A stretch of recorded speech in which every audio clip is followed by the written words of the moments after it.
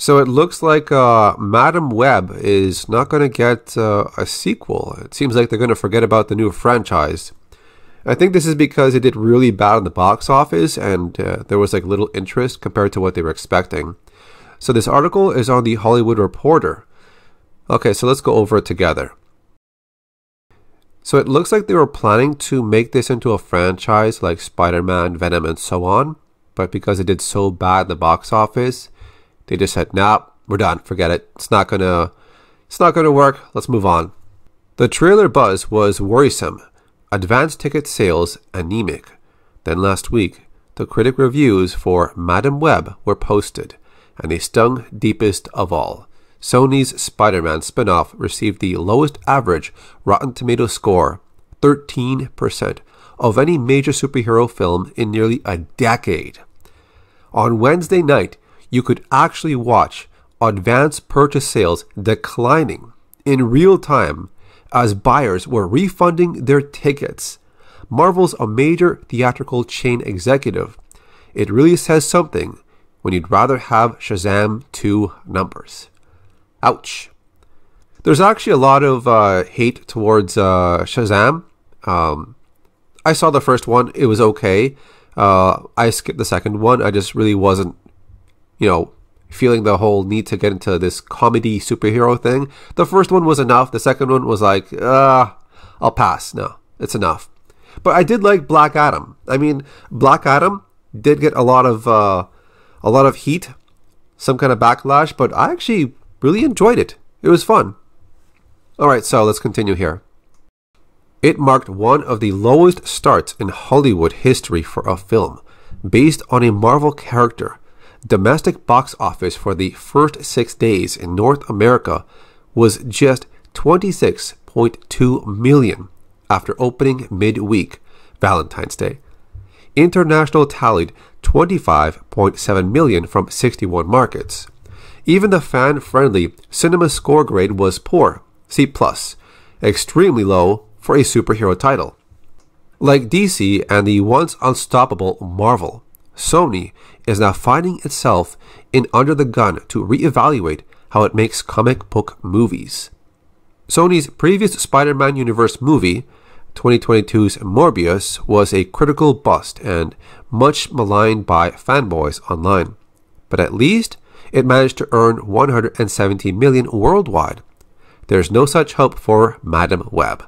Plus, the feature's collapse doesn't just impact this film, but a new potential franchise led by star Dakota Johnson that Sony had hoped to spin out. Spoiler alert, her character is connected to Peter Parker, whose birth is documented in the movie. Alright.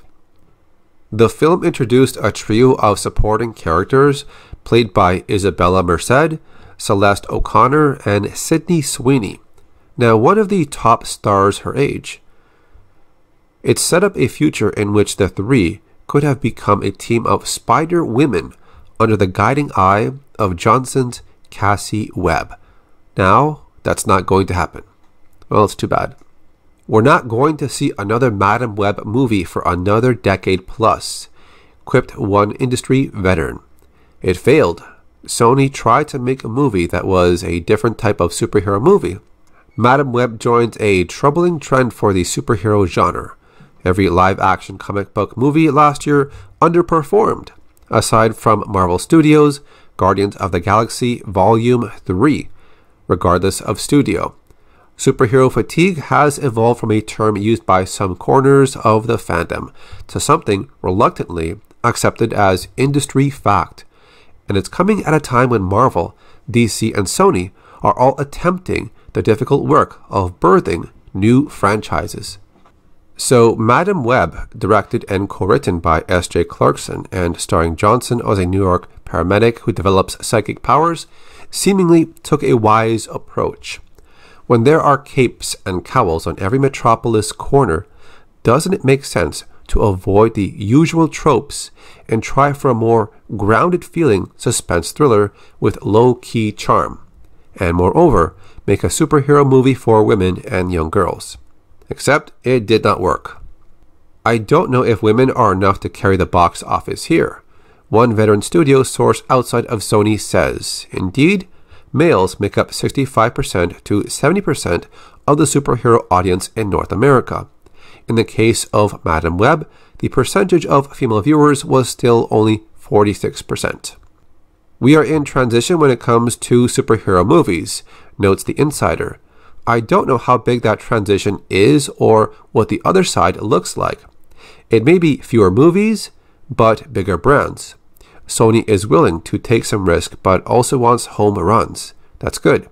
And if Sony's upcoming Spider-Man universe title, Kraven, is a gigantic hit, the narrative could be completely different, so it's too early to know the outcome.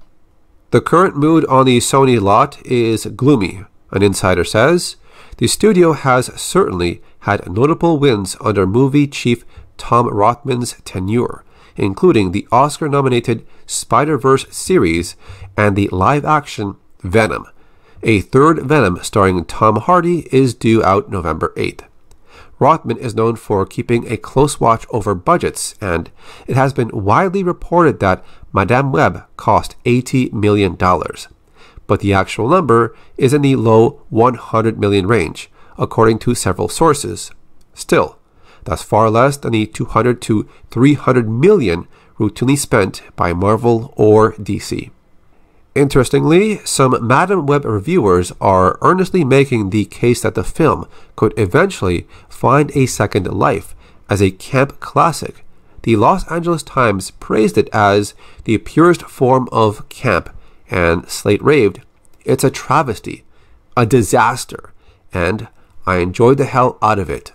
While such backhanded compliments are hardly solace to Sony, there's an argument to be made if you're going to fail, you might as well fail big, because there's actually something worse than a movie not succeeding, being forgettable. Okay, so pretty much to sum it up, yeah, the movie did pretty bad in the box office. They're saying that the majority of the fan base in superhero movies is mostly males. They want to make something different with a female lead for this movie, but it just, it didn't pick up. It just didn't do so well. There wasn't much interest. And yeah, this funny part here, I mean, it says here, but I'll read it again. On Wednesday night, you could actually watch advanced purchase sales declining in real time as buyers were refunding their tickets. Wow. Wow.